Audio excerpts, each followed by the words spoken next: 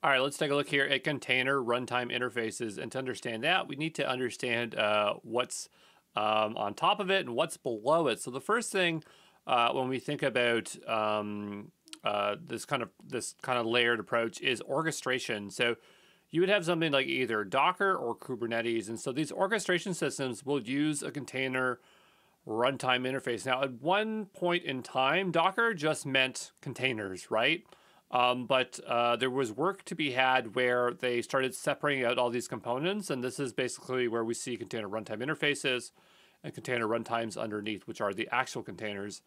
And so the idea here is that Kubernetes would be utilizing something like either containerd, or it would be using something like CRIO. So when we talk about container runtime interface, you'll notice that's why I never had an icon earlier in the course when we were talking about container runtime interface, because the runtime interface is one of these two, okay? So container runtime interface allows you to run a variety of different container runtimes. And so the CRI actually is doing things like pushing and pulling images and supervising containers. It's not the thing that creates and runs the containers. What does that is the container runtimes. And the containers that we care about are OCI compliant, so from the Open Container Initiative.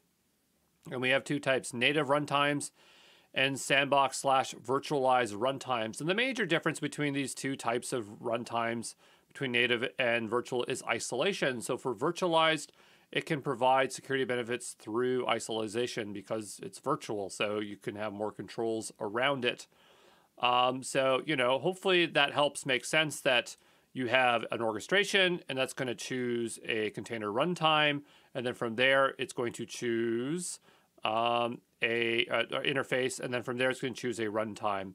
But I think by default, when we use Kubernetes, most times what it's going to be using, it's going to be Kubernetes, it's going to be containerd, and then it's going to be runc. And there used to be a lot more container runtimes, but I had to look at each one, and I found so many were like no longer maintained. And so I think that this is like the new list that you'll mostly see is like runc, nabla, and kata. Okay.